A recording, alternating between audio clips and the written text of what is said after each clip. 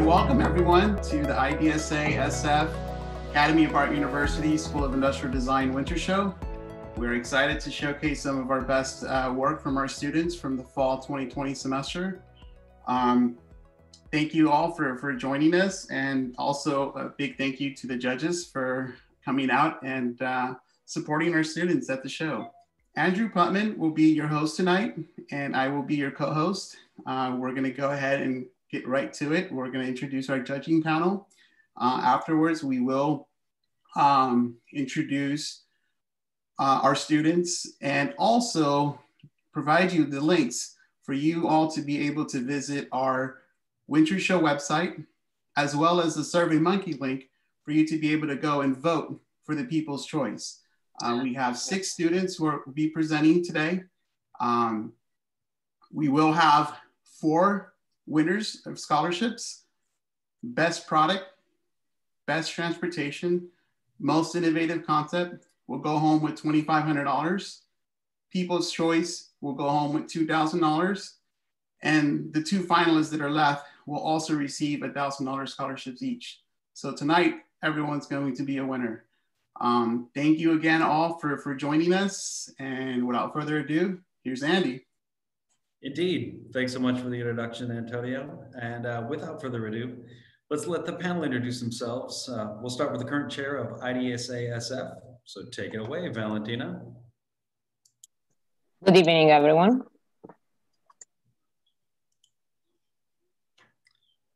All right, Valentina, thanks so much. Reiko, if you wouldn't mind giving us a little bit of overview of your background and where you're coming from. Yes, I'm a CMF designer. I own my own business, Blink ID. I got a Bachelor of Science at Cal State Long Beach, and I focus on CMF, colors, materials, and finishes. That's great. Thank you so much. Up next is Kohar. Give us a little taste of her background. Good evening. Thank you for having me. My name is Kohar Scott, and I am an assistant professor currently at San Jose State University. My background is in industrial design and also in CMF. Fantastic. Thanks so much. Now, the man, the myth, the legend, Tom Gunther, if you wouldn't mind giving everybody a little bit of a rundown on your background. Thank you. I'm one of the other alumni of Cal State Long Beach. I think there's 3 of us on tonight. I'm not sure. Hopefully there's more. I'm formerly the director of Hewlett-Packard of Design, and retired, and have been teaching ever since 2000. And it's a joy to be with you guys. So I'm really looking forward to this tonight. Yeah, retired maybe in spirit, but never actually in practice. Am I right? That's the way it works. Fantastic. And up next is Melvin, who's an AAU grad. Give us a little background, Melvin. Hey everyone, thanks for having me. I currently work at Ford Motor Company at an internal design organization called D-Ford. I'm currently assigned to our autonomous vehicles unit, and the team and I were responsible for overseeing the end-to-end experience. What's that going to be, how we're going to roll out, and all the services that will get embodied into that. Yeah. That's great. Always big things popping with Melvin. We're glad to have you. Thanks so much for being along. Another AAU alum, Aaron's joining us as well. Hey guys, Aaron Stitch. I was a student at AAU just like you guys 10 years ago. Happy to be here. Now I'm at General Motors in Detroit. Been designing for a handful of the brands, Chevrolet, Buick, Cadillac currently. Interiors, exteriors, so have a range of experience at General Motors. So happy to be here. Can't wait to see the work. Awesome. Thanks again for joining us, Aaron. A little bit about the judging criteria moving forward. The judges are going to be looking at research and design processes, the innovation of said entity, its overall marketability, and the visual communication of the project. For this evening's finalists, you have with you Heidi, who's going to be showing you the embrace. Alex Altino showing you the drip. We got Can Wrong coming through with House Planting 101. Natalia Oskina is bringing you the multi. On the trans side, Santiago Bastidas is bringing you the Jeep Precog. And Jenner is going to show you a little bit about his concept for the Rivian SR1. As a note to everybody, just please remember, cast your votes, have your voice heard. It's the best way to play along from home, and I think you're going to love what you see. So to that, and without further ado, let's get into the product section. First up to bat, Heidi's going to give us a little overview of her all-embracing furniture project. Hi, good evening, judges and all the people who be with us. I'm Yihan Liao. You can also call me Heidi. And now I'm going to bring you into my design world. Let me introduce the Embrace. The Embrace is an immersive setting that any person can enjoy it. My intention is to create a setting that is soft, cozy, and satisfying. My ideas start from the shape of sea animal, anemone, explore and develop its unique form into my final design. To create and focus at the feeling I want users to have, I also explore several materials and build a full-size scale setting by myself. To clearly describe my final design, the best three words will be comfy, flexible, and playful. From this page, you can see the Embrace allow users to use it for all parts of the day. Welcome and enjoy to the Embrace.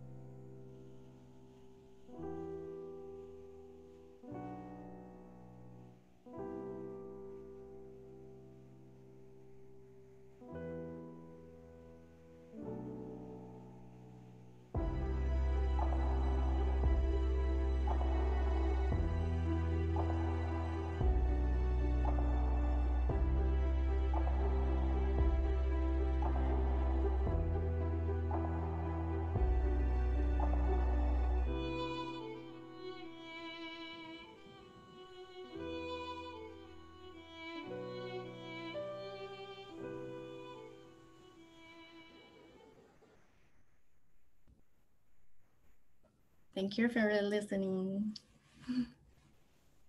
Thanks so much, Heidi. I think that illustrates, if nothing else, that we all could use a hug about this time of day, eh? Yes. Heidi, I have a question. This is John Gunther. Can you talk just real briefly about some of the material investigation that you looked at, considering staining and various types of contaminants that would be on the material itself? Have you looked into some of the practicality of cleaning and washing and those type of things? Yes, I've been explore the fabric and the fillers at the same time. And for the fabric, I also like explore the different kind, but also feel like soft, cozy feeling. And the feel for filler, I explore the memory foam and different kind of foam, and to test it to make the user to have the feeling I also wanted. And for the cleaning part, I believe that added vinyl is like a big doll. So you can send it to like dry clean shop to like easily to make it clean. I don't know if I answer your question. Yes, that's very good. I was just curious about how much you had investigated that aspect of it. So thank you. Thank you. I have a question for you. It's Valentina. Did you think about the possibility of exchanging or a possibility of changing the outdoor finish, the material? So if I want to change color or maybe it gets too dirty and I want to change it, it seems to me that the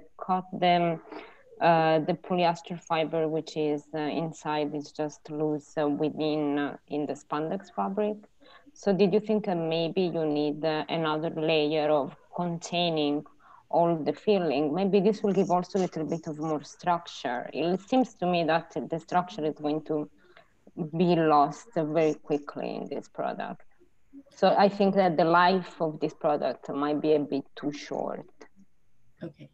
I also be explore about this, and now I'm still testing because before I also used the filler, which has the cotton shell, but it's a bit hard when you using it if you have like extra layer of cotton shell. But this is the part I'm still explore how to make it like change, and probably like user can change the color as well if want to. Have you done some, how structural is this sitting?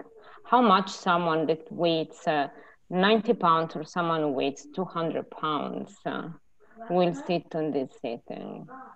It's a soft sitting, so I believe it can like have a big range of the weight. Like it can support any weight of people.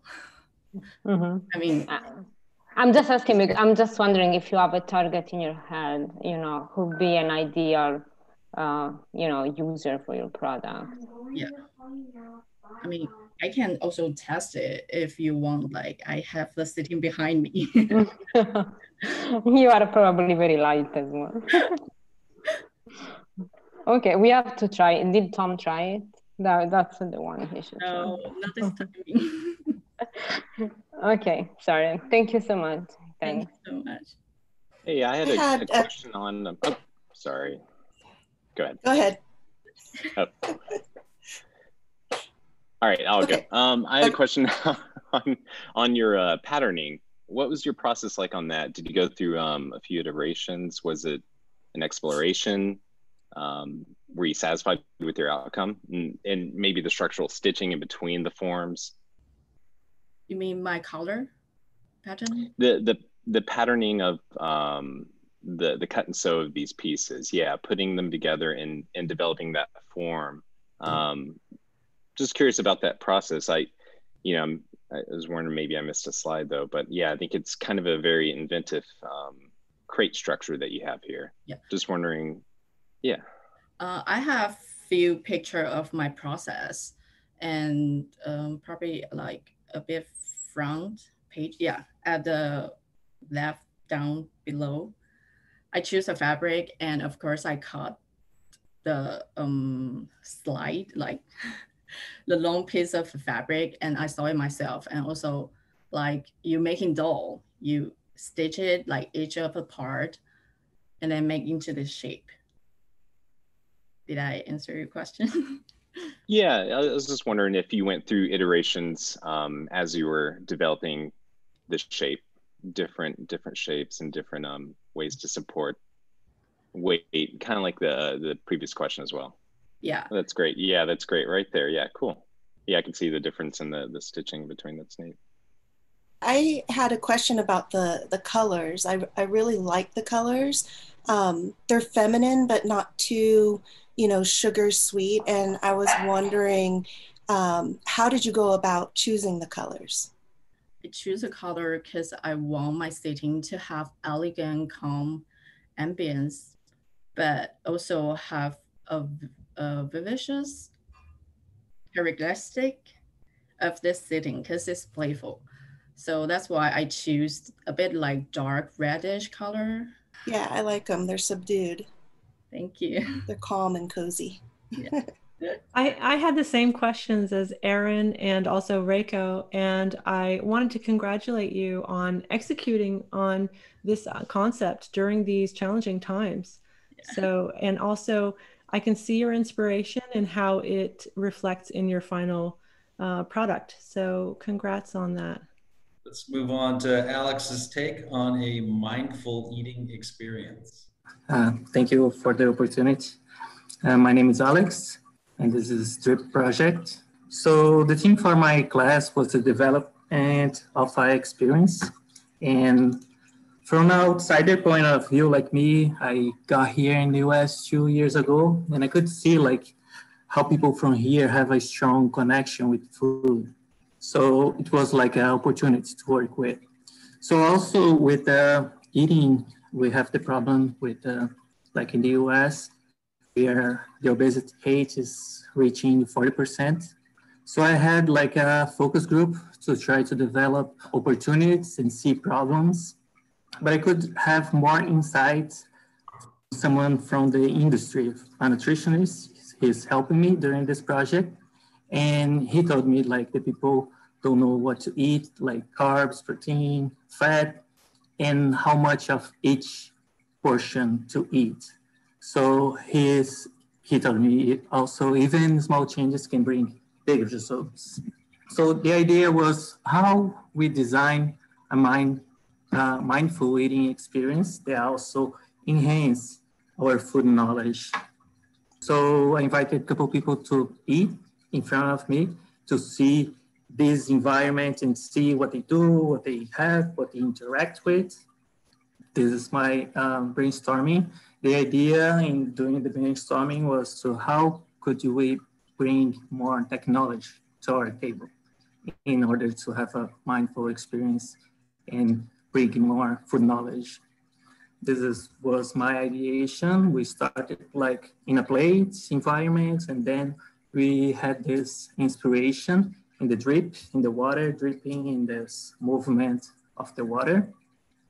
We developed a couple mock-ups to see how the people were interacting. And the thing was like, during this stage, we could see like, we should have two separate parts, a base and a plate, because we need to clean the plate, we need to heat the plate. This is my inspiration board. It's really clean, approachable, and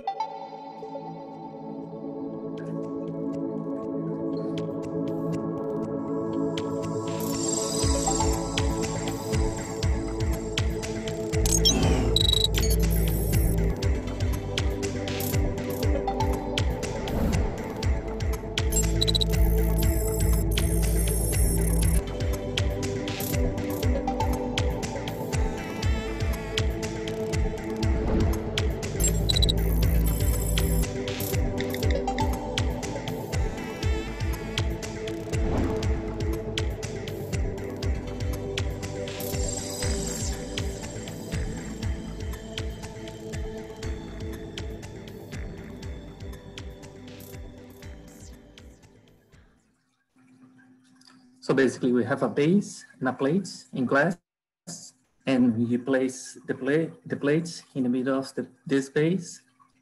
And then like we have the camera to identify the food, and the weight control by this ring in our base.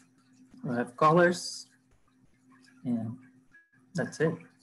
Thanks, Alex. I can see Aaron's eyeballs kind of coursing over that exploded view. I'm sure you've got some questions to start. Yeah, it was a beautiful presentation. I mean, I just want to say that your kind of visual communication skills are great. I thought the aesthetic was really cool. I think there's a good sensibility to you know, the parting lines that you put on here and the gap between everything and the manufacturability supposedly of this and what you're thinking of. It's cool. I just wanted to say it's a cool project. Thank you, Aaron. Hey, Alex, Melvin here. First of all, that's a really thoughtful project. And it looked like you did a good amount of research with people. You sat with people, you ate with people. And I'm just curious if you could help us identify or surface some insights that you felt were instrumental in informing your sketches, some of your final design decisions and so on. Yeah, so basically like, if you look to these pictures, you can see most of the people there interacting also with the cell phone. And in three of them, they have this table mats. That was something that I saw like after I was going in the direction of the plate to do something with the plates, but we have our hands next to our plates when we are eating, so we can interact with this area. And you can see in the pictures we have this. And so that was what I went through, and that's why we choose to do this table mats, like this environment to have the plate in the middle. And one more question on top of that, I was wondering too, if you had an idea of where you feel, based on your research, where this would exist. Would it be in just your typical household of people who are very interested in their nutrition? Would it be under the guidance of a nutritionist, used in what kind of setting would this be most appropriate in? Yeah, first of all, like for regular people at home, but like talking with people and showing the presentation, like marketing people, they say like, oh, let's see, I can see this in a restaurant. You can see people interacting. Oh, we don't need, we can give like some ads, advertising, or even with kids. Kids can have problems eating. We can have like how to build this thing in different like environments. The first idea was to have at home, because in one of my insights from the focus group, they say like people are eating more at home.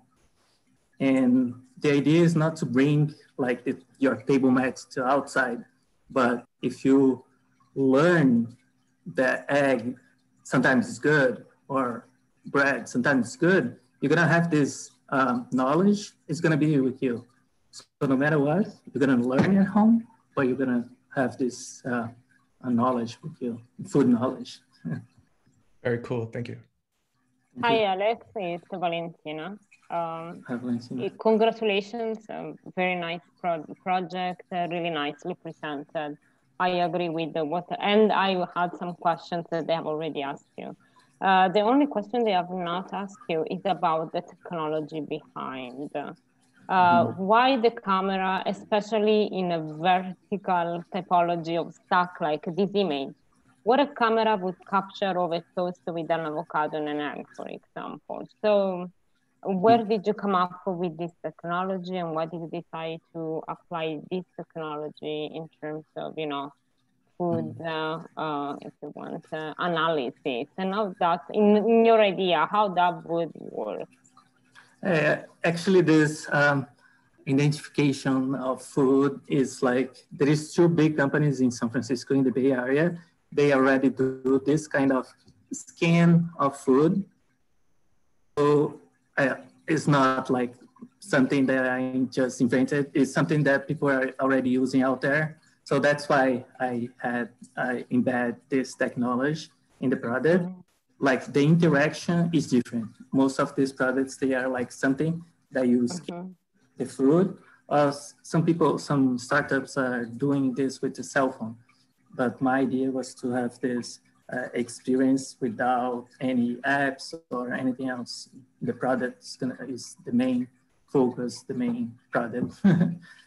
So that's the idea. So basically what they do, they can scan by pictures. How they do this, they take a bunch of pictures of each like thing, and then the camera can check and see, oh, that's chicken, it's not like meat. But of course, it's a technology in development. But of course, it's really interesting. Interesting. Anyways, excellent communication skills. Congratulations. Really nice, inspiring. Alex, this is John Gunther. I wanted to ask you just a very quick question. It seemed like your main objective is obesity. Have you thought about health issues like diabetes and other issues where food is a key part of that well-being? Like last semester, I did another project with food, but was more focused on exercises. So like I was trying in the beginning, trying to find something like how do I do it? Like in medical devices, and like I come up with a solution not for the cause, but why people get sick. because they don't do exercises and they don't eat healthy. So I think eating for a lot of problems, health issues, I think is one of the main, I think like, it's not drugs, but it's the other side. Like, it's a way to prevent our health issues, definitely for the most different ways. I just had like obesity because it's like almost half of United States. So it was like was a kind of shock for me. Like, we are 42%. So, but definitely can be for other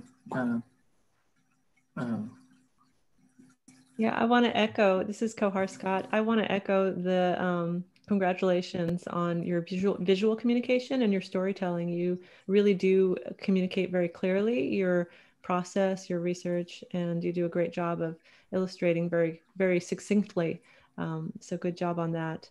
I have a question about the UI. Is your intention to have an illumination with a white surface?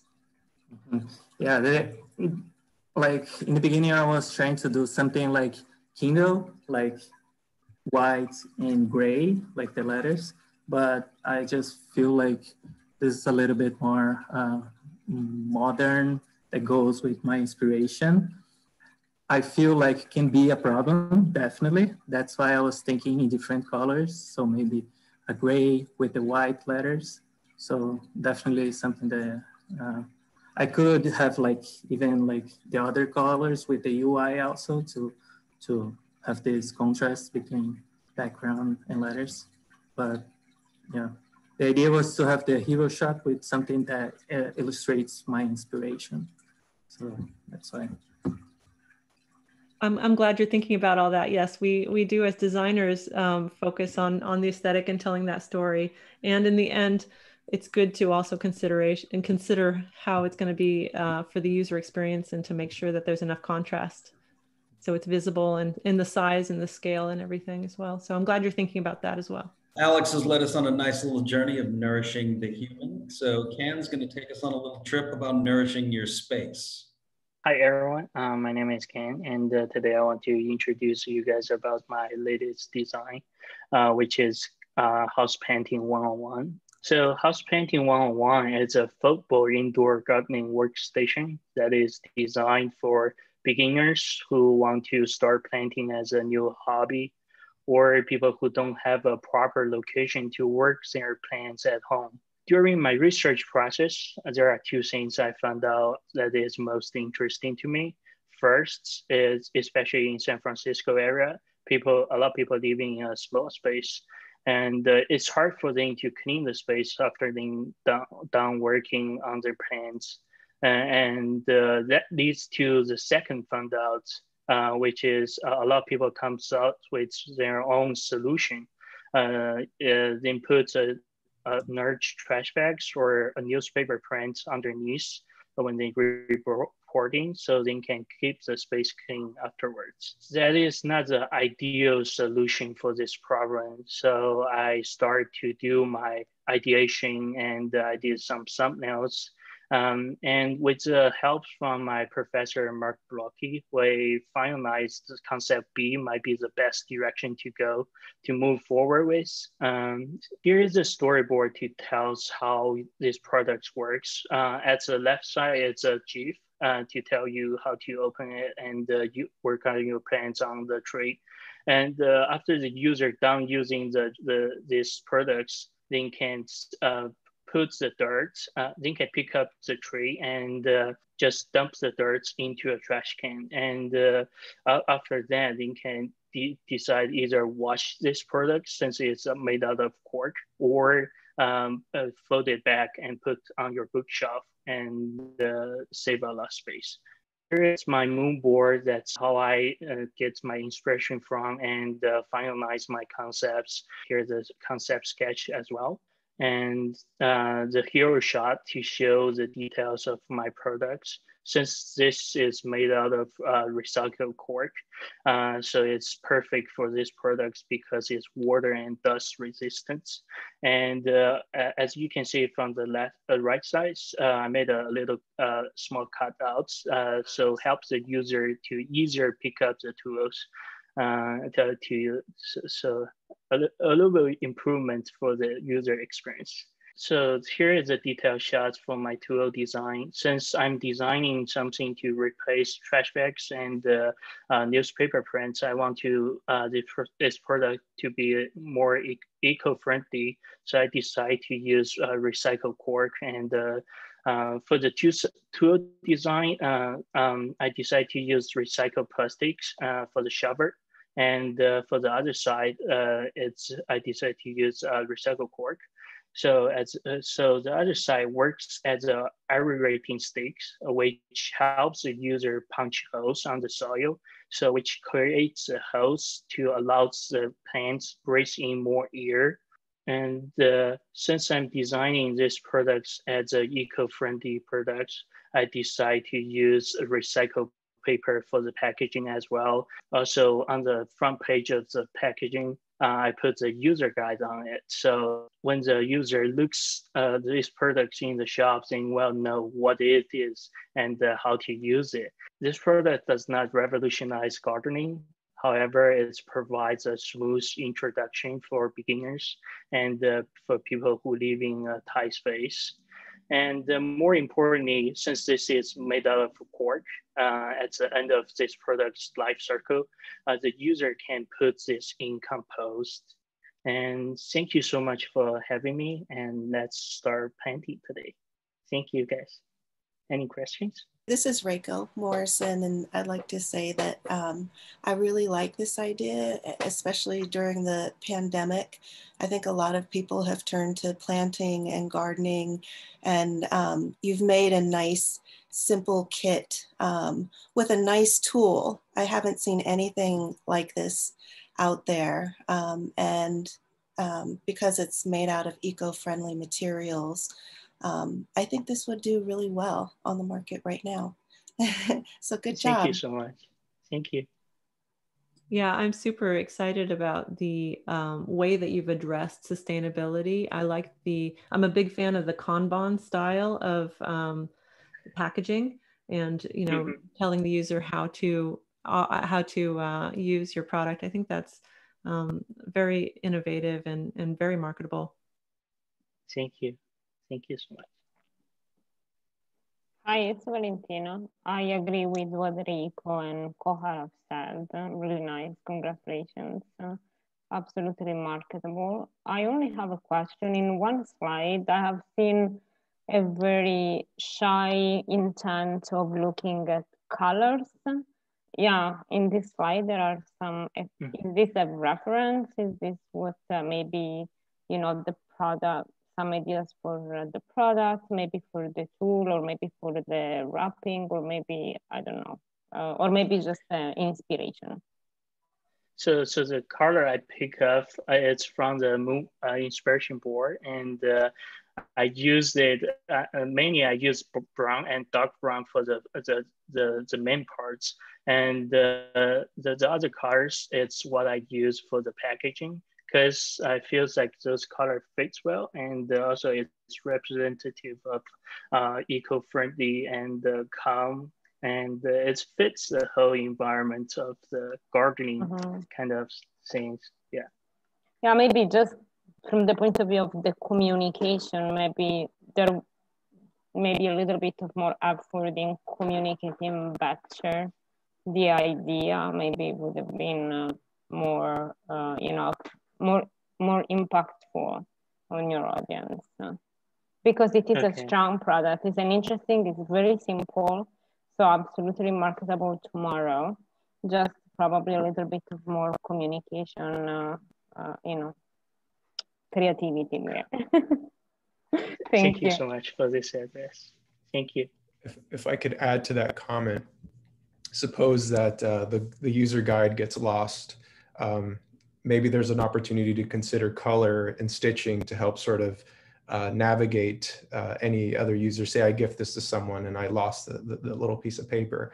How can color or even weights sort of help orient the user so they don't exactly need those instructions so much anymore, but the product itself sort of guides the user in case you lose that or you pass it on to someone else.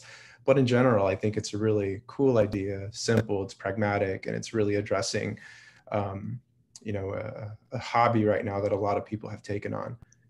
Very nice.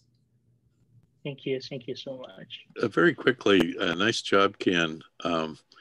You showed some of the development sketches that you had done starting this project, and it occurred to me that you had a number of good ideas that maybe could be companions to this. Yeah. So that you have maybe an entire product line instead of just one product. Seems like you had some ideas there that could be nice companions to more of a product line. That would be kind of an interesting statement to make when you present a project like this, is what's next? You know, where does this go? What can I do next? That type of thing. And certainly making a whole product line seems to just come right out of these sketches to me. Because this is just a one semester project, so that's why I want to focus on this concept instead of making more concepts. It's hard for me to, it's almost break my heart to like not doing some other projects, some other two concepts. Yeah, I totally get that. I have a lot of students that give me that heartbreaking story, but you know, I'm encouraging you to think forward from here, from this class, and you know, maybe even enhance your portfolio by doing work on your own to make some companion ideas coming out of this project. Yeah. That's a good advice. Thank you so much. Consider it sage advice from a multi-dimensional thinker like Mr. Gunther. Oh God, I'm not going to hear the end of that, am I? You won't, not in the least. Well, to that, we've gone on a pretty good journey of nourishing the human and the space. And Natalia is going to now take us on a little adventure about the core of nourishment. And this is the formation of it in the kitchen. So Natalia, take it away. Thank you, Andy. Good evening, everybody. I apologize for the background noise at this construction site. So this is my project, Multi, and wonderful company, kitchen cookware company, for which sustainability is a really important question. So Multi fits perfectly to their philosophy. So what is Multi? Multi is a multi-purpose, long-lasting kitchen aid for food wrapping, baking, and keeping your hands and food from being burned. It's made out of food-grade silicone and embedded magnets, so you can snap together a variety of functional forms and shapes you can use in a kitchen. So what Multi is doing? Basically rethinking the way we cook, bake, and wrap, and doing our kitchens more responsible and sustainable through the long-lasting and multi-using. It might work as a baking sheet, as an open baking form, as a closed baking form, as a wrap, trivet, or kitchen mitt. So no single-use items in the kitchen, please. And single-use item is what we're trying to solve here. So why single-use items is a problem?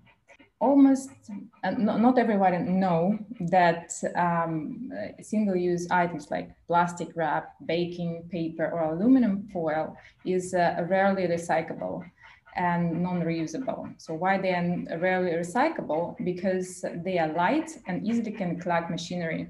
Almost in all cases will end up on landfills. Waste management in the US, unfortunately, is such that it's not so many percentage of the general waste are recyclable, compostable, or turned to energy. So plastic wrap, baking paper, aluminum foil will end up on landfill and will last there many hundreds of years, releasing the toxins. So while observation, I noticed that not only wasteful issue, but also that actually contribute a lot to wastefulness. It's overuse question. And on the top of it, in household, they quite often clutter drawers and required constant supply. So what sustainable solution can be found to assist people who cook a lot at home to preserve food and bake? So that would be Sameflex has the same properties as listed above items. When I was thinking about aluminum foil, I immediately come up with the simple piece which I have in my wardrobe. It's triangle segmented bag. It might be bent in any direction as a almost like aluminum foil. Yeah, and I bent this bag in different direction, and it gave me a perfect flat shape. It gave me a form and gave me a closed form, open form and closed form.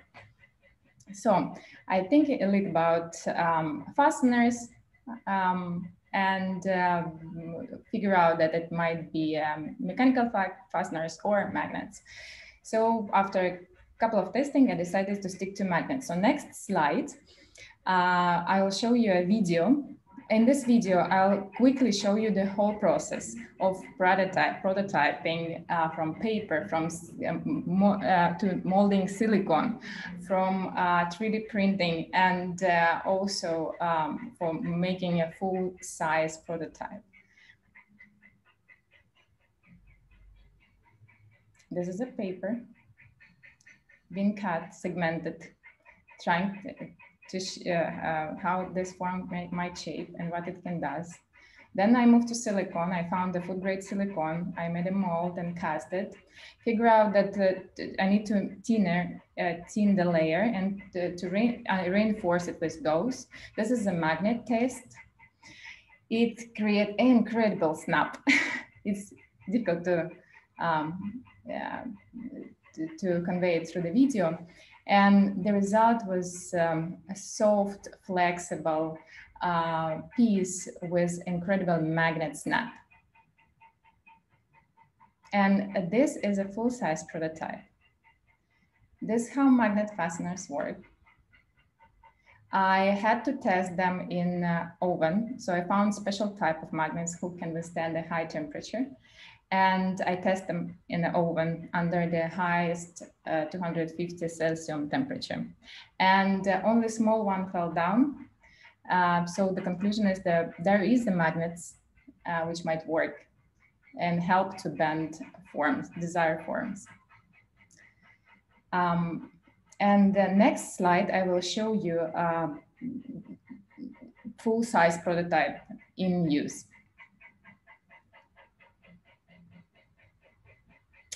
Welcome to my kitchen. This is an open form, open baking form. Now we are fixing the corners to form that was a baking sheet, and this is open baking form. We put it in the oven. Now we are fixing a closed baking form. It might be anything inside, fruit, meat, fish. Next shape, it might be a wrap also for baking. It might be a piece of meat, like a nice steak or a nice fish steak. This piece might also wrap and preserve food in the fridge and in the freezer. That's how you wash it. That's how you dry it. And that's how you store it. So, and that's what Multi does. So Multi is a multi-purpose, long-lasting kitchen aid for food wrapping and baking. Thank you. Thank you so much, Natalia. I'm looking at Kohar, and she's got some big eyes over there. I do. I'm super excited. I'm really impressed with all of your ability to explore in your prototyping. I think, congrats on that. That's really great, especially, during these times. So good job on that, your exploration. I have a question. I think everything that you've presented is totally viable. I think you did a great job of presenting your story and taking us through all those steps. I'm curious from a materials perspective, because of course, silicone is the obvious choice and for food grade and all that. But I'm curious if you explored the different durometers of silicone in order to achieve adhesion instead of magnets, because of course, having mixed materials. Sorry, I didn't get the question. We're talking now about recyclability, right? Sorry, the way that you're closing the form. So you're using magnets, and I was curious if you explored material, the ability of the different types of silicone to stick to itself. Yes, I explore the silicone. The particular, I tested food grade silicone, and it worked. That I know for sure, without even have special degree. And also I know how thickness of the silicone affect the magnetism, how magnets attract each other. So I also know that thickness create air pockets between magnets and silicone, which might also affect the strength of magnets. And so that was my research, and I concluded it might be done. I think that if I would get an access to some manufacturer who specify on silicone, I probably would get even more answers.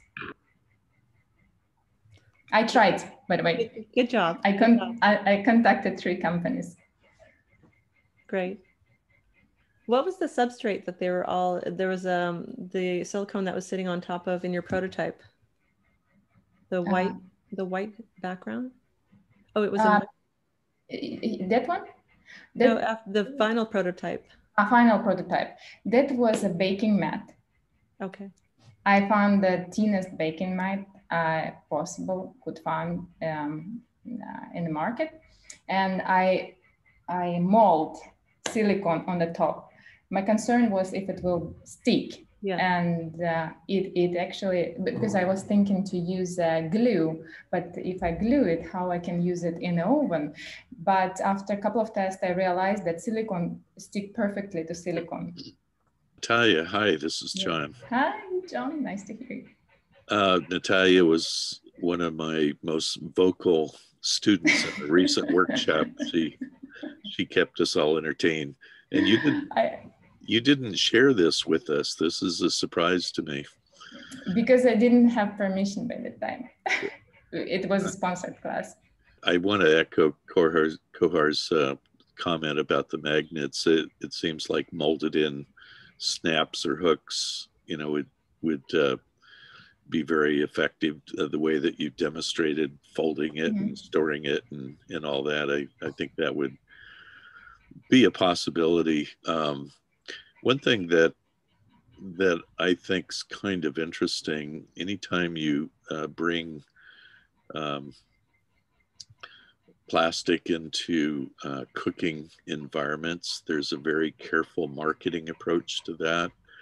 Silicon, is safe to use in this environment, but there's still kind of a pushback from people that are a little worried about that.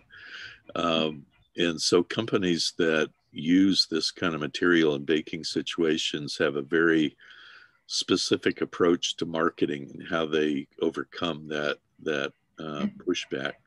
So that might be something that would be useful to include in any presentation you make of your idea, is to point to other companies that have similar marketability issues like that, and what approach did they take? What kind of promotion did they overcome that with? That might be helpful from the marketability standpoint.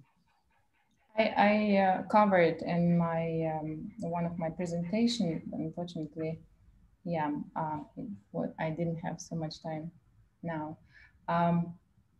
The company who is using silicone in their product, they talk a lot about certification.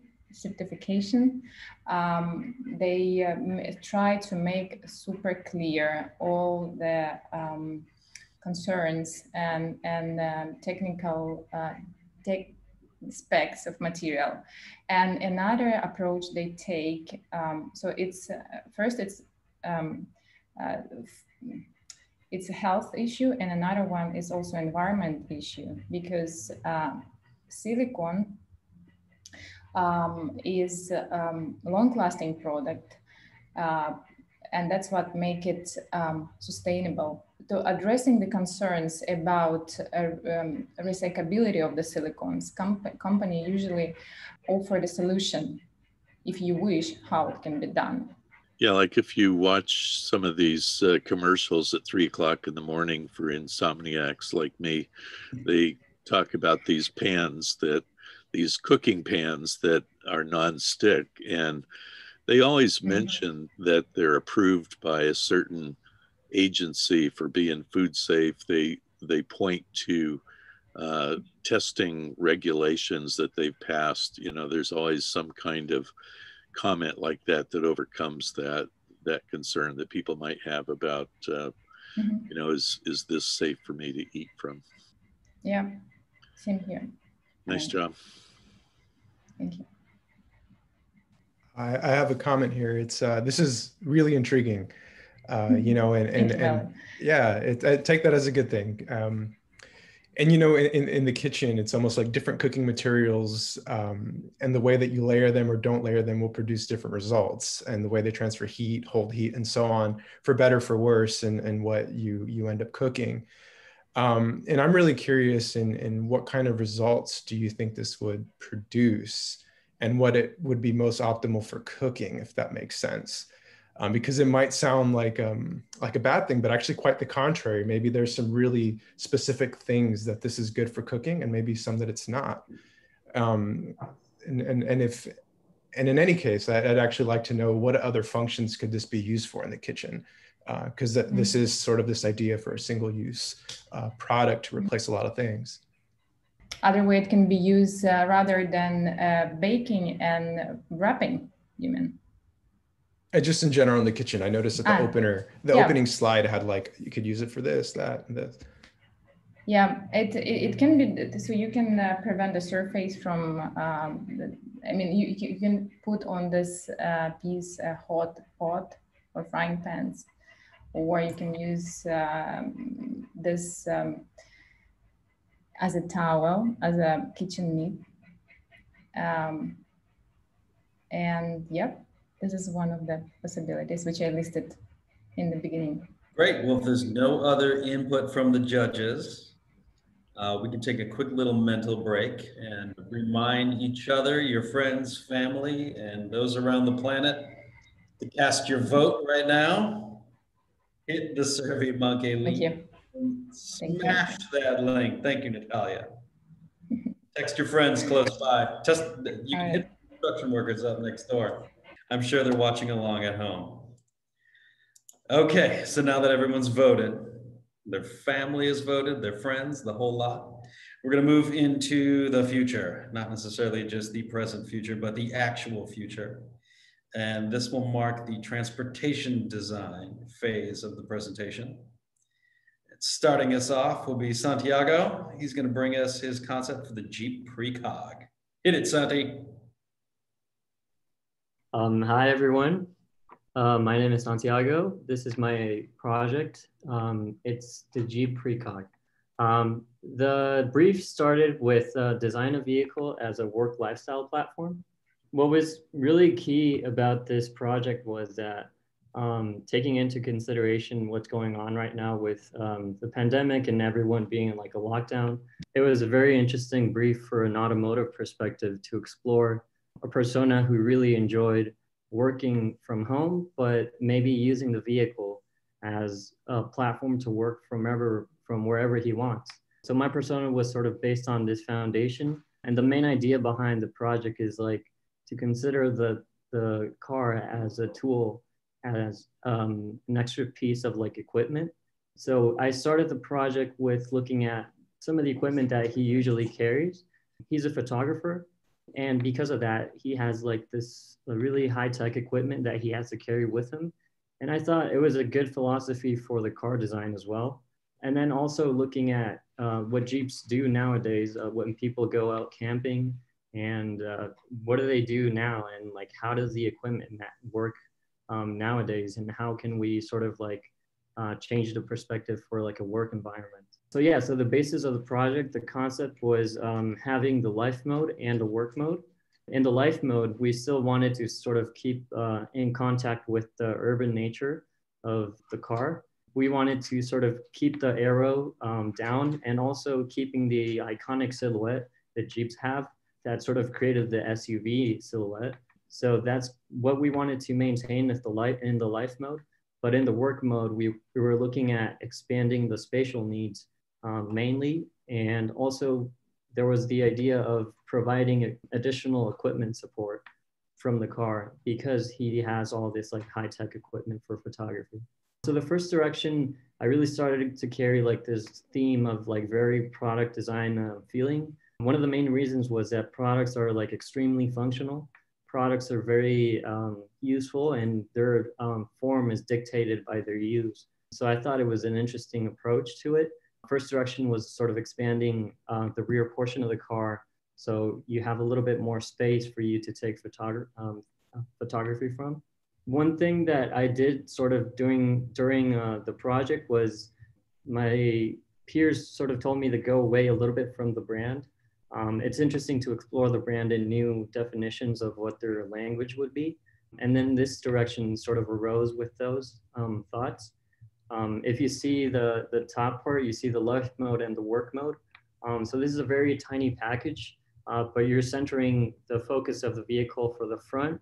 And when you're in work mode, you have both directions to have sort of like a desk maybe in the interior. And then for the final direction, I sort of went back to this idea of like the Jeeps where they can take their windshield off. It's a very interesting concept because you really connect to your context. And sort of, if you look at the bottom left sketch, what I was exploring is like this sort of like 360 view of the environment.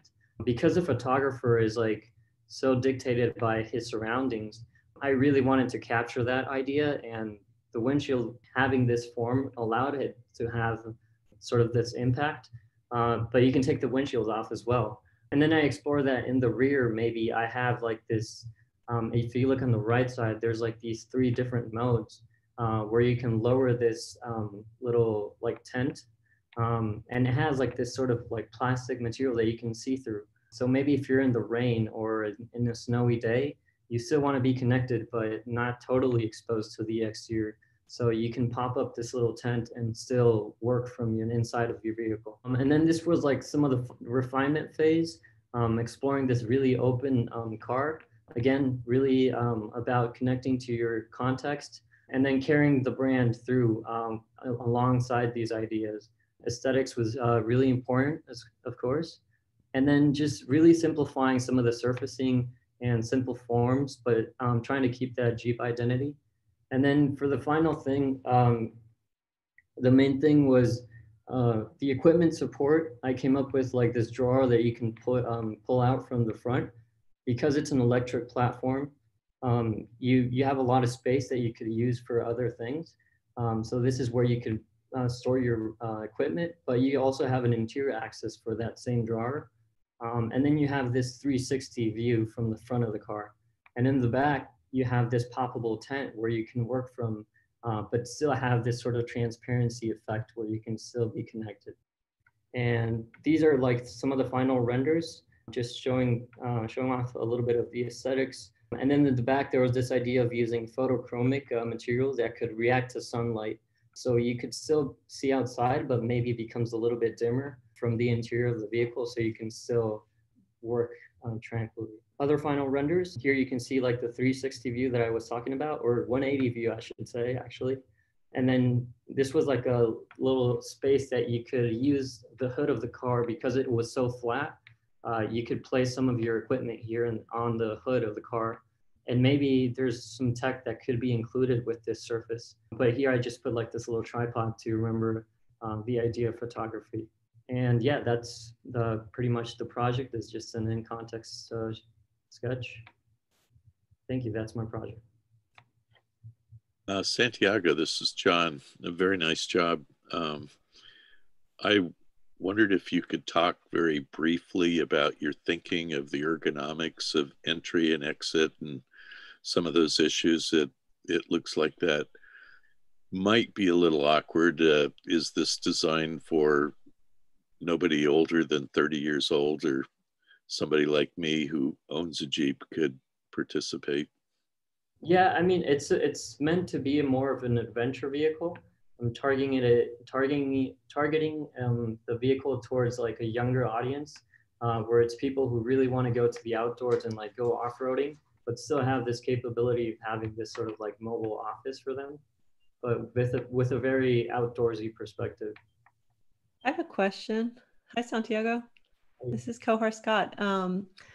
Is the wheelbase, is it based on an existing Jeep or is it custom? I noticed two different proportions in one of the sketches. It looked, that one that you just passed by, it looks quite large. Is it a standard wheelbase or is it larger? So the wheelbase is a little bit longer than a Wrangler, normal Wrangler, but it's a little bit smaller than the current Gladiator that Jeep offers. I do have some blueprints, but they're not here right now, but it's like a medium-sized vehicle. Yeah, and just to add on to that comment, I think it would really help sell this in future contexts and when you have it in a portfolio to just really sell us on the scale of this, because like Kohar said, in this view here, it looks quite massive, but in some of the other views, it's a bit more believable that it's you know, something more or less that we're used to seeing today on the road. Yeah. Yes, Santiago. Hey, this is Aaron. These are really, really cool sketches. They're really emotional. I really like the way you drew them out. I'm really intrigued by the open air concept that you have there. I think that's really cool. I think you can almost play that up even more. I think what I keep hearing is you're talking about this experience of the customer who's going to be owning this car and almost living in it. And me being an interior designer for, you know, car company, I want to see more of that as well. I don't know if you've thought about exploring that, looking inside, you know, getting really into the use case. I feel like this customer really talks to me too. I like photography as well. Yeah, I think it could be something that actually adds a lot more substance to this project. And then one quick comment too on the aesthetics too, this page in particular with the red sketches, I think it's really strong. I think what you had going on early, you know, you have all this color blocking, really cool use of material. I think, you know, as you get later in the program, I think, you know, there's some surfaces in the final design, which, you know, you can always refine and look at more so that maybe get a little bit thin, not as structural, I guess, you know, that I would think a Jeep would have, maybe around the fenders and stuff like that. It's a little, you know, a little thin. You want to be strong, I guess, as a Jeep brand. But I think overall, the rest of the surfacing is great. Yeah. So yeah, but about the interior, sorry, I kind of rambled there. But yeah, have you thought about that? Oh yeah, this project was done like over the summer, like super intense. I didn't really have like the time to develop it, but I am currently working a little bit more towards like the interior because it's a mobile office thing. So it's really relevant to create like an interior proposal for it. Yeah. So I will probably develop it.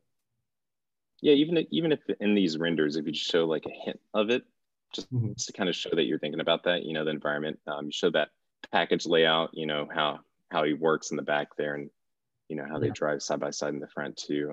To add to Melvin's point and everyone else's as well, I think that'll help ground it into reality and scale and make it more of an actual concept versus just you know, this thought, I guess, as well. So yeah, definitely. Very cool though. Yeah. Hi Santiago, it's Valentina. Congratulations on the project, really nice, really interesting.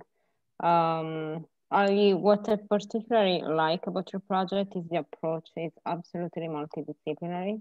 It's a little bit architectural, a little bit product design, transportation. It's so many fields that they somehow all come together in this project. Is very interesting. Also, you know, presentation is really nice sketching. Congratulations. Thank you. Thanks a lot. If anyone knows Jeep, it's Valentina. To that, great if nobody has any other feedback for Santi. Let's take a trip even further into the future. Jenner is going to now present his Rivian SR1 concept. Jenner, if you're alive, join us. Absolutely. There he is, direct from the actual future. That's right. Hey everyone, my name is Jenner Polson, and I'm going to show you my Rivian luxury adventure SUV concept that I've codenamed the SR1. The SR1 was created around a story that exists in South Africa, but the underlying themes and problem solving could be applied to almost any location.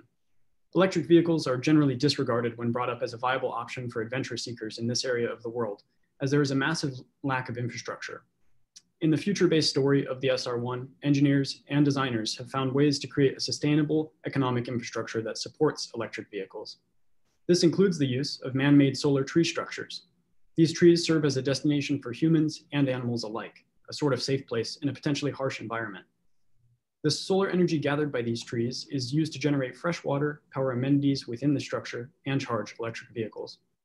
The SR1 is a battery electric vehicle with the dimensional properties of a traditional full-size SUV. Its height and clearance aid in its capability. The innovation and new experience lies in the seating arrangement. Though in side view, we are still talking about a traditional 6-passenger volume, in plan view, you can see that the vehicle deviates from tradition. The unique use of vehicle automation allows the SR1 to break away from what we think of as a family experience in a car today. This vehicle uses levels 2, 3, and 4 automation. The vehicle separates this automation into 3 different drive modes: Adventure, Safari, and Family mode. In Adventure mode, the SR1's driver is essential as the vehicle uses combined automated functions like acceleration and steering in rough or challenging terrain areas. The driver must always be prepared to take full control of the vehicle and may be the one in control for the majority of the time. In Family and Safari mode, the interior layout changes by rotating the seats 15 degrees inwards or outwards. In these modes, the SR1 uses level 4 automation, which will make the vehicle capable of performing all driving functions under certain conditions. I have based the creation of the SR1 around the story of a British family of 4 that travels to a South African game reserve for a safari adventure. They use this vehicle to get around the game reserve and tackle the challenging terrain of that area. The solar trees act as an oasis and hub during their travels. Modern South African architecture has had a massive impact on both the exterior and interior design of this vehicle. By following the architecture principle of imposing glass onto large concrete surfaces, the users will feel protected within the structure, but not uncomfortable due to the large viewports and massive amount of light in the space. During the design process, I was able to sculpt a large chiseled light catcher into the body side to balance the side view graphics. Once this theme of large, bold graphics was established on the body side, I was able to have a lot of fun experimenting with the front and rear forms. My goal was to maintain a vehicle attitude that exuded capability, but still felt familiar to luxury vehicle owners. The stance of the vehicle and frontal graphics are heavily inspired by the visual presence of African elephants. The rear of the vehicle was designed around function. It continues the theme of the large glass surfaces and takes advantage of the low load floor to provide its users with easy access to the rear of the vehicle. I was able to refine the details of each form to achieve a balanced final design that provided an exterior appearance that was undoubtedly tough and capable. The traditionally long dashed axle provides a premium look that is complemented by a singular horizontal lighting element intersected by 2 strong vertical elements to match Rivian's new design DNA. A strong feature line spurs off of this frontal lighting element and wraps around the car, adding a horizontal structure to the large body side graphics and rear. The roof-mounted additional battery pack adds to this tough look and allows the users to spend all day on the safari plane without having to stop for a charge. Creating an interior that embraced all of the elements from the exterior was a challenge. Throughout many ideation sketches, one main theme stuck. That theme was the evolution of a traditional center console. I call this the Rivian Mag Beam, or RMB. This is a central beam that exits the bottom of the dashboard, extends to the rear of the vehicle, wraps upwards to the headliner, and then returns to the top of the dashboard near the windshield. The external battery pack also evolved with this creation. It houses solar panels within the pattern that acknowledge the interior. Throughout the ideation and development process, I used storyboards to work out the human element of this design. There were many ergonomic challenges involved with this large beam and seats that rotate inwards and outwards. I designed a seat that has armrests that lower to the bottom of the seat to allow for easy access and a clutter-free environment when the vehicle is in family mode. To continue this simple environment, the accessories on the Rivian Mag beam can be easily stored in the dash or on the upper portion of the beam as they ride on secure electromagnetic carriers. On the bottom left here, you can see that the SR1 is set up to camp out for the night. The seats are folded flat and the removable bed slats are in place. To the right of that, you will see the vehicle in adventure mode on its way to the solar trees with the on-windshield HUD displaying a constellation map. The final interior design emphasizes the strength and structure that is displayed on the exterior while providing a more soft and welcoming environment with features that could change how people interact within a vehicle. I used digital 3D modeling through Alias to explore the design even further and ultimately ground both the interior and exterior concepts in reality. Seeing the design in 3 dimensions and adjusting it to gain the feel I was after is definitely the most rewarding part of this process. Thank you for joining me on this design adventure, and thank you all for supporting us as students. Are there any questions I can answer about my project? I had a quick question on the that center. I forget what you called it actually, but the structure that you have that mimics the DLO on the outside. That's really cool. Thank you. What's the material on that, and what is it exactly? What's its significance other than holding the console items and have a structural element? Is it related to the battery that's on the roof as well? I guess I'm trying to see that in the presentation. Yeah, it provides sort of a visual sense of strength. It does not have any physical attachment aside from the fact that it does mount the seats in the front of the vehicle. So there's no actual rail system for the seats to mount on as a traditional vehicle would have. And that's shown in my final interior rendering. You can see that under the seats, there is no actual bottom there, and those are attached to that support that extends off of the rail. And my thoughts for material on that would be something very premium and certainly strong, like a carbon titanium or some sort of metal, as that matches Rivian's design DNA pretty well. And then the top of it, we were considering a material such as micarta, which is a material that gets grippier if it's wet, and it's pretty resistant against stains and things of that sort. But that material may also be used for the floor or headliner. Yeah, I think the development of this whole project is very strong. At least the storyboarding of it, understanding the actual project and the use case, especially for the interior.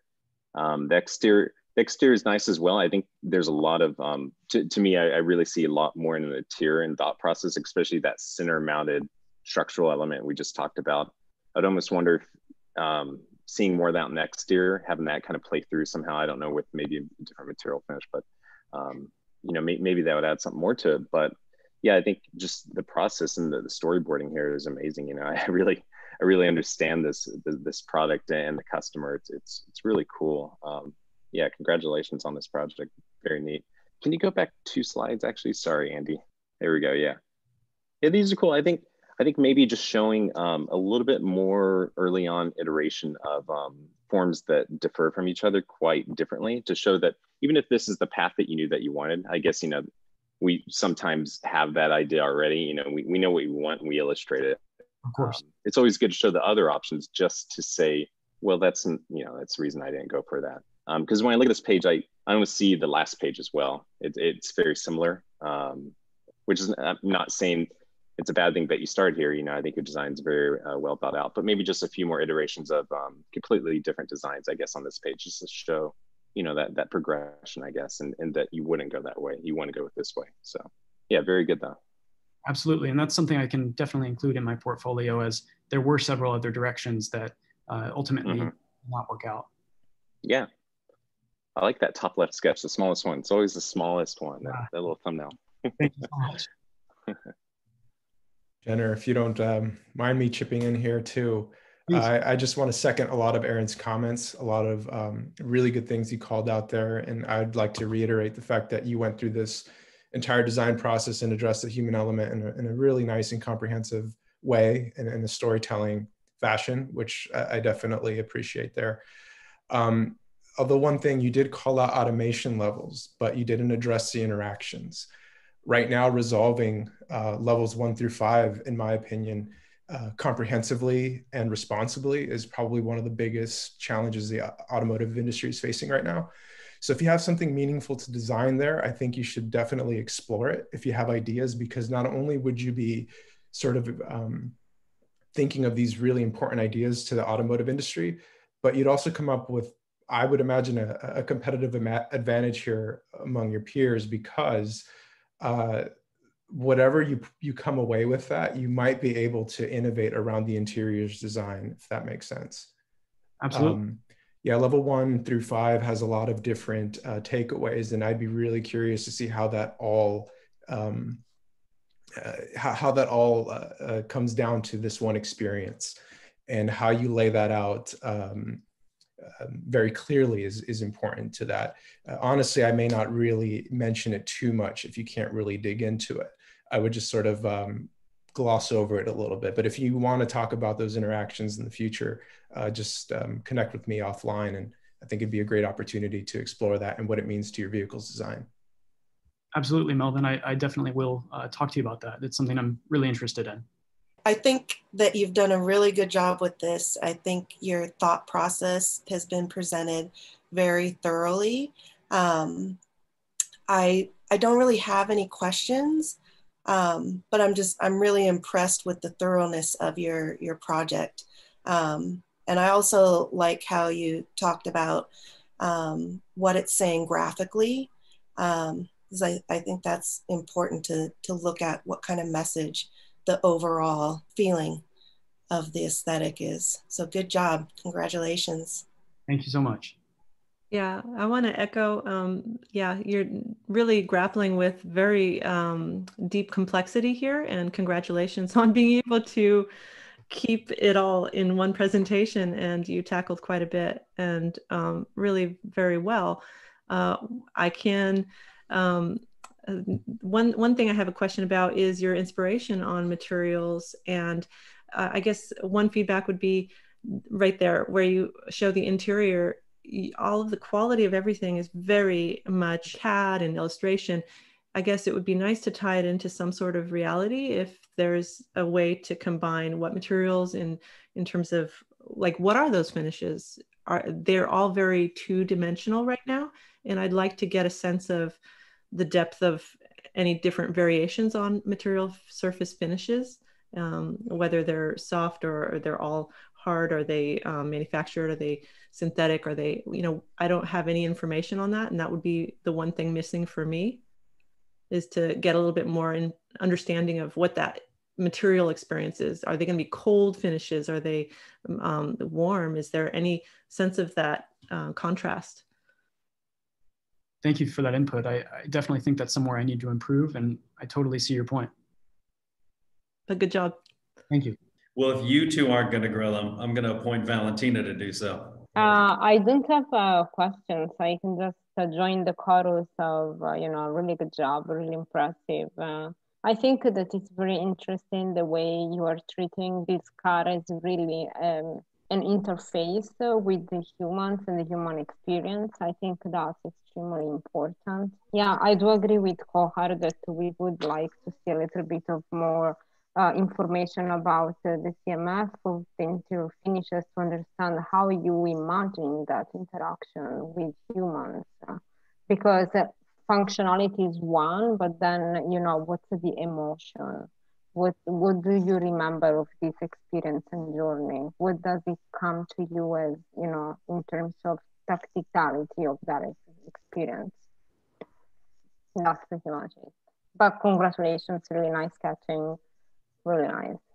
Thank you so much. I definitely would like to improve on the emotional side of things. Mm-hmm. Yeah. I think in this case, really, materiality means emotions. It's probably the only part that is really missing from this project, is that you explain wonderfully the experience, but how is that experience in terms of emotions and feelings? Thank you. I'll definitely look into that. Jenner, this is John Gunther. I just have a very quick comment. very nice job. Besides that, sometimes it's helpful on projects like this that are a little more targeted as to their use definition, is to, without designing variations, is to make a statement about what would you change if this had a different use function. For instance, more everyday use. Would there be changes? Would there be modifications that you would suggest the car company that would do to make a broader market penetration? I like having a theme of where you've designed the product to excel in that theme. But sometimes it's helpful to make a statement beyond that, as would there be other modifications to make it have a broader appeal to a broader market? I certainly think there would be some modifications to have this appeal, especially in the US market. I think that using this sort of large body side glass is something that may not be as approachable for US customers, or something that may not be as intriguing for them. So that's definitely something that I think might have to change or be modified. Well, I'll push back on that. I want glass on the side of my door. This is exciting for me. And I don't know how I'm going to pull that off, but I may have to go to the shop and see if they can do something for me. Well, you're the perfect client. Thanks. Thank you. Well, congratulations, Jenner, on nailing your first client. Thank and you. More than that, congratulations to all of you for your presentations this evening. While we have you here as a captive audience, we'd like to send a shout out here to our class of 2020 and just play you a brief video of some of the year-end highlights before we move on to the actual judging component. So Antonio, whenever you're ready, let's kick the vid.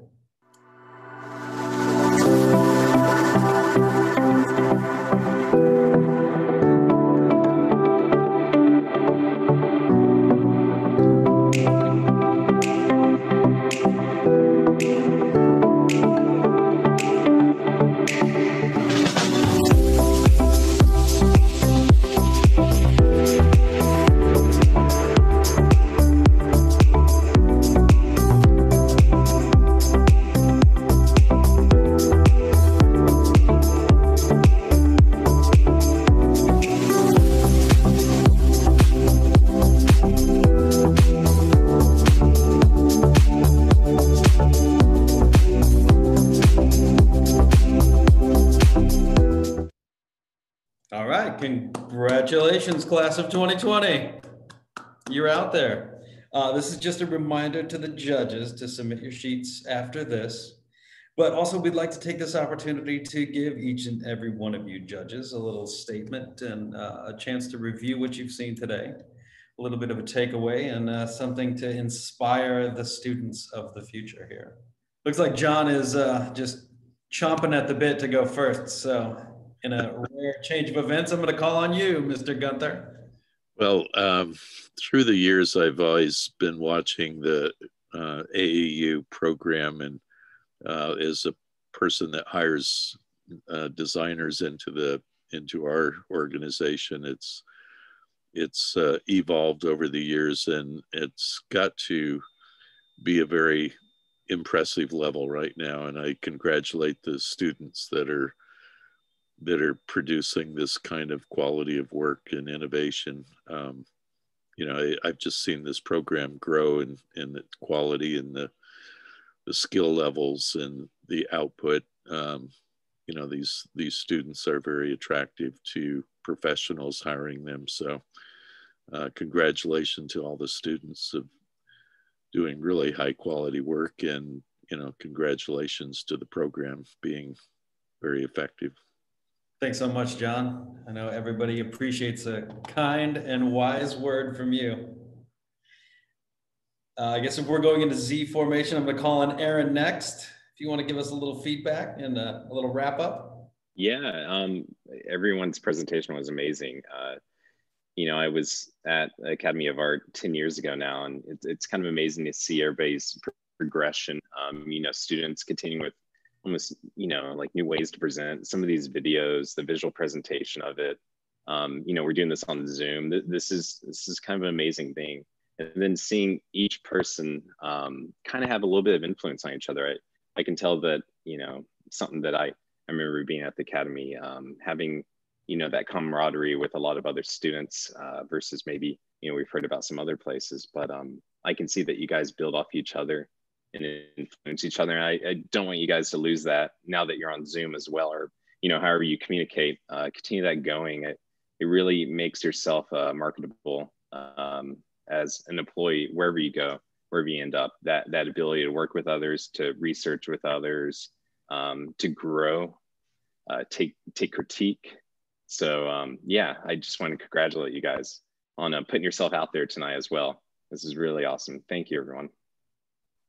Even if it is from the comfort of your homes, but congratulations anyway, indeed. Kohar, is there anything you'd like to wrap up with? I'll also say congratulations to everybody. All of the work that that you presented was really well thought out. I was really impressed with the level of dedication to the entire process of start, ideation, research. All of those things are so important and will set you apart as you go into the field seeking employment or whatever it is, whether you're developing your own products or seeking employment with a firm. So good job, congratulations. And also I saw in the chat that there's 2 first year, was it Can and Heidi? Congratulations to you both for making it to a spotlighted position the first year. That's great. And yeah, I'll leave with one thing. I was an English major before I was a product designer, industrial designer. So be sure you go over your work, look for typos. I saw a few, but I'm, as you guys finalize your portfolio, have somebody else proofread.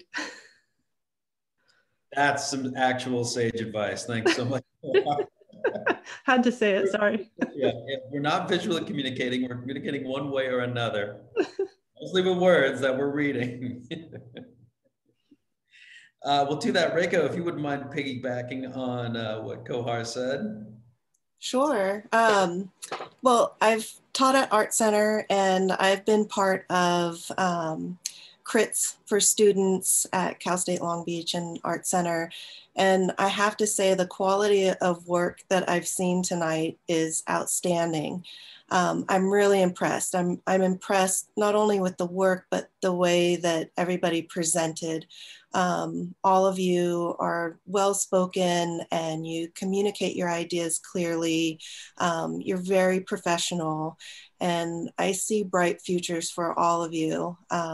It made judging very difficult because I think you guys all scored really high and I think you should be really proud of the work that you showed tonight. So congratulations. Awesome, guys. Hey, if Reiko says you crushed it, something close to correct. And Melvin, if you wouldn't mind just kind of following up the pack here and giving us a headliner take on what you've seen this evening. Yeah, I just want to wish you all congratulations, especially the first timers making it to this larger stage.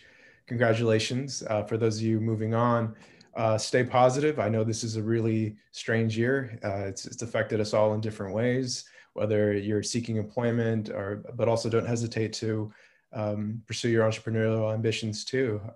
Just keep your head up. We'll get past this and stay curious.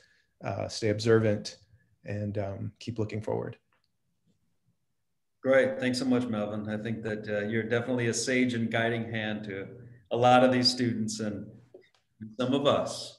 We still hold you here in our hearts. To that, let's open it up for some Q&A. If there's anything outstanding, any sort of loose ends you guys would like to tie up, now would be the time to do it. Judges, your assignment, of course, is to turn in your homework. We're watching. Those of you at home and here in the audience, also don't forget to vote. This is your chance to play from your sofa and make sure your voice is heard. Right, Jose, this is back to Alex. I had a question about how the drip was powered.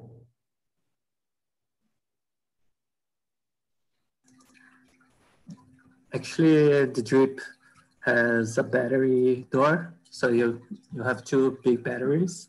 In the main body, you have like the base and the PCBs. You have two big batteries. So it's basically rechargeable, like with the door. There's a rendering with the door, so you can recharge like a cell phone.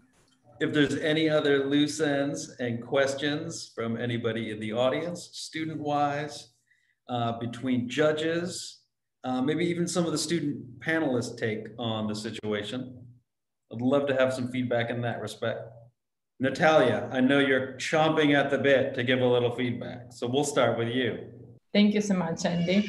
This is a product-driven question. If it's possible to apply any pattern on silicone which will be used for baking. This is Reiko. I think that it is, that usually silicone is either injection molded or compression molded. And so whatever texture you want to have would be in the tool. And silicone picks up those textures really well.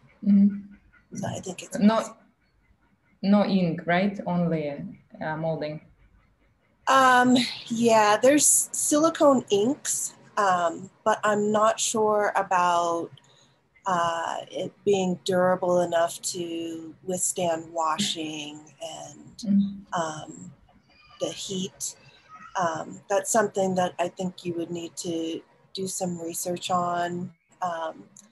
I would think that the suppliers would be able to give you some insight on that. Were you able to ask any of the suppliers that question? Yes, I asked them, but I didn't get a reply. Okay. Difficult. Yeah, most of the silicone that I've dealt with has been for consumer electronics. It hasn't been for baking or cooking. And there's new developments right now with different silicone paints even, which is really interesting. But again, the paints, I don't know how it would do with baking, but I've seen some nice treatments where there's a molded substrate and then you spray it with a different color, and then you can laser etch away the sprayed layer to expose the base layer color. So that could be, and also there's like double injection molding where you can mold one color and then mold another color on top of that. But the way that the colors are separated, there's usually a part line between them because the tool has to shut off the material flowing in. So you have more of a gap between the colors, whereas laser etching away, it's seamless. But there's definitely possibilities. You just have to make sure that it can withstand the high temps. Thank you for information. I was going to mention also the in-mold. There's more and more innovation in in-mold decoration where, like Reiko mentioned, you can have a material in the compression mold or the injection mold that gets sandwiched between during the process of molding. And if it was a transparent material, you could see through it. So it would show through potentially. But I would also, I am an impulse silicone product buyer, unfortunately, I'll admit it. So I have a whole cabinet full of silicone baking products that don't work. And the number one reason is, I'll ask the students, who can say what doesn't work with silicone products in baking? Let me see. It starts with a D. It's dirt. Draft angle. Drafting angle. Oh, I see. So that's like the number one thing I would really think about in terms of texturizing or considering the material finish for silicone is have a severe draft angle and minimal texture, because anything that you texturize it with has a potential of having a food cavity, you know, maintaining the food in there. And that would be one of the things I would be concerned about in the grooves of your product. So you can have visually that texture going on, but have severe draft so that it releases food and not capturing it. Thank you for valid advice. Natalia, you might also consider looking into some of the work that NASA has done for space exploration. They use a lot of silicon for their food containment and cooking and things like that in outer space. It's some interesting things. Maybe Elon Musk has even experimented with things. He's an innovator. So there's some interesting sources to go exploring, you know, to get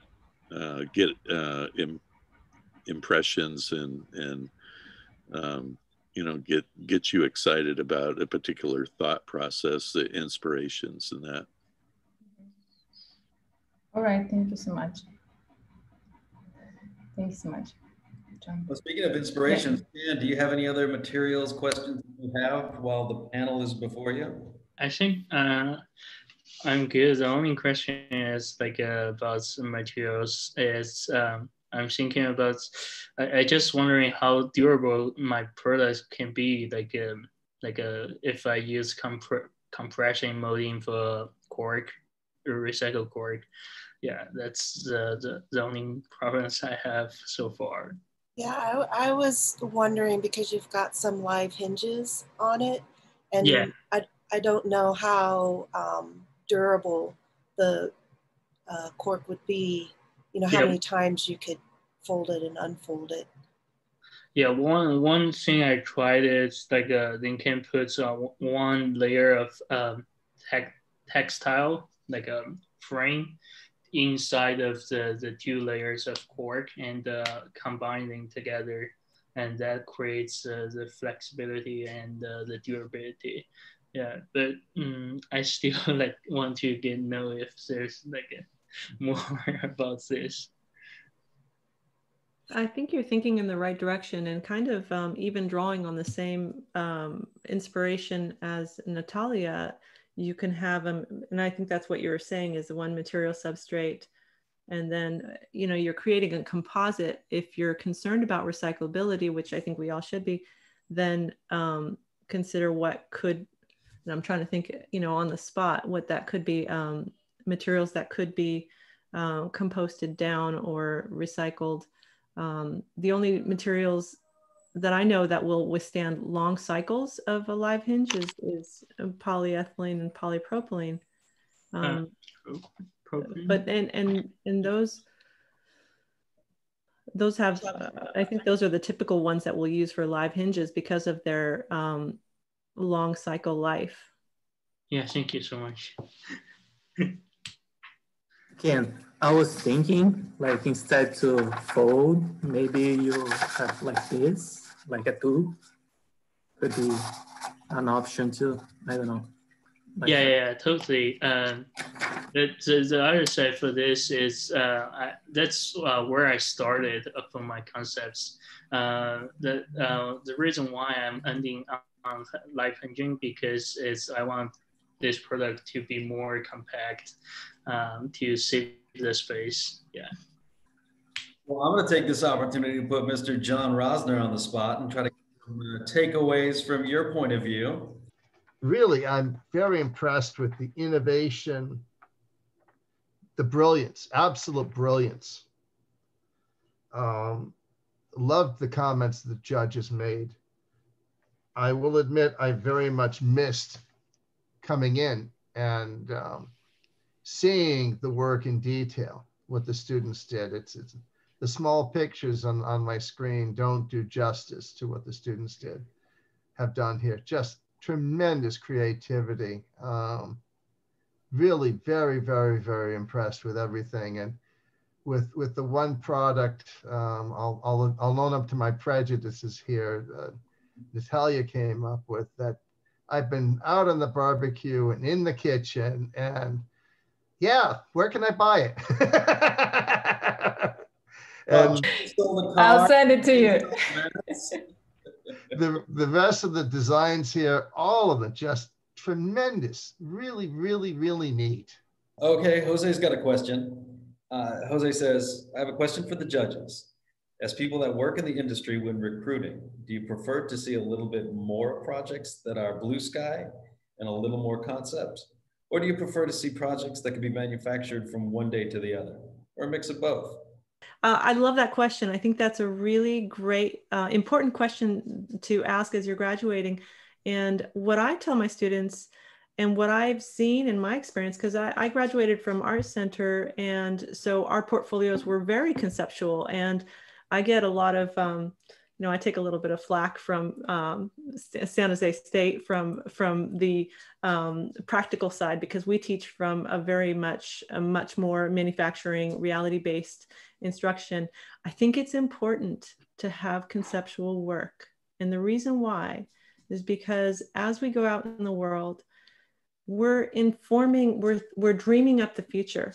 And I think it's important to have some basis of reality. I think that in the end, you want to be able to showcase your ability to solve a problem realistically. But it's super important to have conceptual work as well, because it shows, for one, your ability to think outside of the box. I've worked for a variety of companies, from infomercial companies to consumer electronics and pro audio. And even the most basic design job that I had, they wanted to see conceptual work and they want to be inspired. So I think it's important as designers for us to inspire, as well as to be able to bring it into reality as well. I have a comment on that. As usual, I always agree with Cohart, so we're right on track there. I think too, what the point she was making also is, when I would hire designers, I needed that mix, because invariably when you make a proposal to management, executives, design director, whoever, even some customers picked out, you show them a vision, you show them something more in advance on what you're really going to deliver, so that they understand there's this whole possibility out there, and you get them excited about that future. Invariably, you're going to back up and put something together into the marketplace that is manufacturable and cost effective and all those type of things. But you have to inspire other people that there's even more potential to the concept, and that takes somebody that has that skill. So I always hired people that had a good mix of those types of skills. The 2001 Space Odyssey, you know, where we were first introduced to the iPad. Yeah. I mean, and to kind of piggyback on that, is there some advice you as established professionals would give to you as your student selves several years ago? Just a little bit of insight into what's to come for these young designers?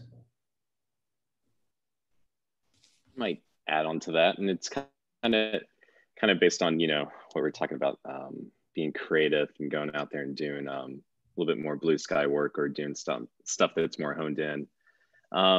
You know, you don't have to have all the answers. You know, we have this, I'm just reading the screen here, but you know, you don't have to have all the answers in your portfolio necessarily, but you just have to show that eagerness to learn, that eagerness to approach a project and explore, and your ability to discern what's good, hone it in, and focus on it at the very end of the project. You know, I think looking back, I wanted to know, you know, how things are manufactured, or, you know, who's going to go in this automobile. You know, just show that thought process, you know, that you're walking along that path. And I think that's what a manufacturer wants to look for. And, you know, education never ends at school. You keep learning on the job, you keep learning from peers and projects. So it's a journey. Incredible insight. Thank you again, Aaron. But now is the moment I think we've all been waiting for. The winners have been tallied, and the results are in. The Academy of Art 2020 Winter Show winner of Best Product is Ken Raw. Congratulations. Thank you so much. Thank you, guys. The 2020 Academy of Art Winter Show Award for Best Transportation goes to Jenner Polfred. Thank you all so much. Good job, Jenner. Thank you. Thanks, guys.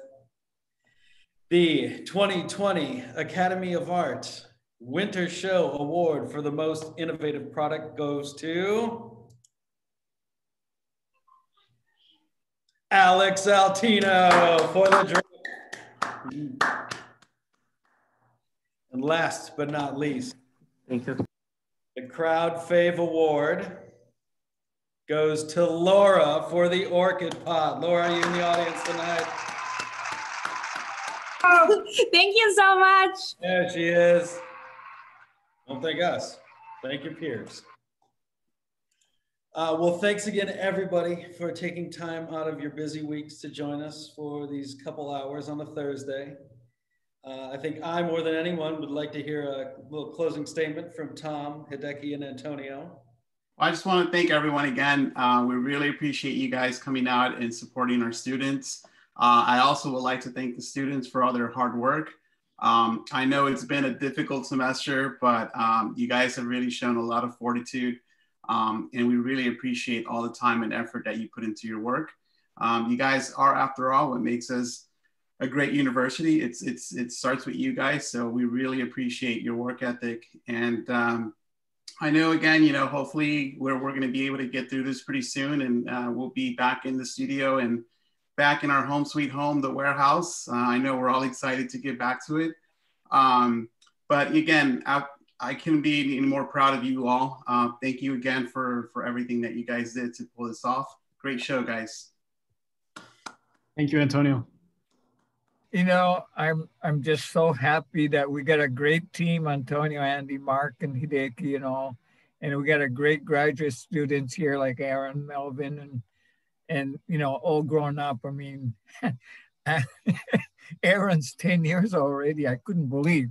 And Melvin started when he was like age 15 or 14 on a high school program. So I never thought he's going to leave because he's been there for like 7, 8 years. Now he's grown up and been doing a really good professional job. So again, program is really healthy and good team to continue our success. So, and the judges, thank you so much for spending your time. It's really mean a lot to the students as well. Thank you. Thank you to the judges. Thank you to all the teachers. Thank you to the IND office, but especially thank you to the students. You guys are super inspiring. Just a quick story. One of the winners today came to me, let's say, you know, less than a year ago. Didn't even have their first class and was kind of begging for a scholarship, begging for some help financially. And I basically told him, or I told them, well, you got to earn it. And he worked hard, he persevered, he worked through some tough challenges with me, especially. And today he's walking away with a nice scholarship. And he's only in his first year. So congratulations to him. Congratulations to all of you. Yeah, and thank you, Mark. And as we said before, no one's walking away without anything. So everyone that was a finalist today will also receive a scholarship. So thank you all again for your participation. Hideki, is Hideki here as well? Yeah, so first of all, thank you for the judges for joining tonight. And wonderful comments. All of us are very appreciative of that. And thank you for the team. You know, we couldn't have done any of it, especially Antonio, Andy. And thank you for students. I know it's the really tough time. You don't have access to our facilities, but you're staying, healthy and doing a really good job. And it's been really hard for many of you for the past few, especially for the past few weeks. So I congratulate you all for doing excellent work, and you're inspiring the next generation of students or student to be. So thank you all. Absolutely fantastic work. I know there's been a lot of adversity that you've all faced, not having access to the most convenient ways of either manufacturing or creating. But the triumph, I think, is all in your hands. And if you made it through this, man, only got the rest to crush. So congratulations again. Give each and every one of yourselves a hand. It's been super fun. Maybe even more fun for us than you. And as a friendly reminder, our website will be continuously updated from now until finals. Finals are next week for us. So we do have some new projects to share. We will be sending, e-blasting some emails when our full show is on display. So we look forward to sharing that with you all. For everyone on YouTube, thank you for tuning in and watching the show tonight. And again, once again, thank you very much to the judges. Thank you very much to the students and to our team as well for helping us put this together. Good night, everyone. Good night. Thanks for everything.